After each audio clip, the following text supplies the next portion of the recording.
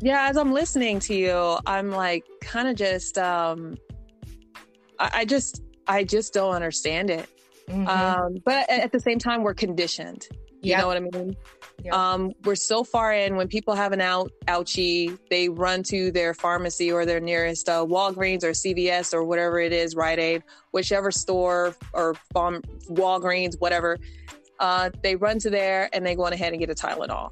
Yep. And I'm like, you do realize that all you have to do is just drink a stupid glass of water for your headache, or take a nap, because Right. you have a headache from one or two reasons. You're either dehydrated or you don't have enough sleep. Yeah. Or hungry, and people ignore their hunger too.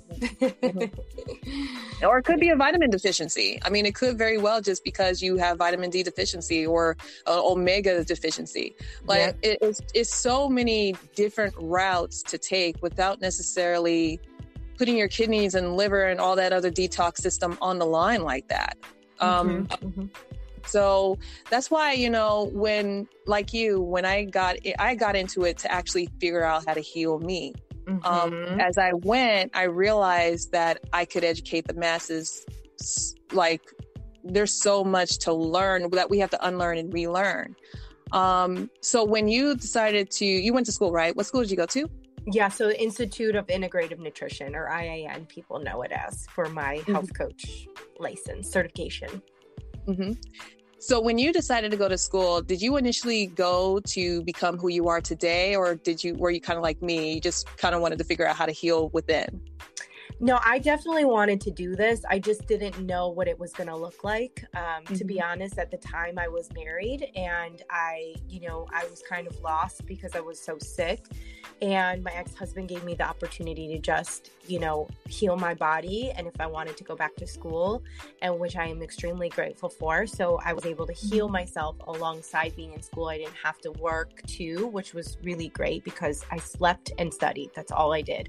And I got better. I was able to get really better. And then when I came out of it, it was like, okay, I want to start this business and I want to help people, but who knows how to start a business? I didn't go to school for business. So it was a slow go at first, but I knew what the dream was, that I wanted to be, nationally recognized and be able to make a huge difference in hundreds, hopefully thousands of women's lives. So it was a dream at first and a vision, but now it's a reality, which makes me so happy. And I could have probably never dreamed up that I would be here today, Yeah. Yeah, I was the exact opposite. I totally I was totally, just doing it just to heal me, just to figure things out for me. Yeah. And throughout the situation now, I'm just like, wait a minute. I feel like I have the cure to a lot of situations. I can't keep that to myself. The more I spoke, people are just like, we want to know more. And I'm just like, yeah, I guess I have a big mouth enough to share some of the things that I've learned. Yeah. So I just, I just feel like it's a never ending library of things that we have to learn. Even after I'm done studying and graduating, I feel like there's still so much more to learn. There's always more. I'm 7 years into my career as a health coach, and I am working with my own practitioner now for some other health things I'm focused on.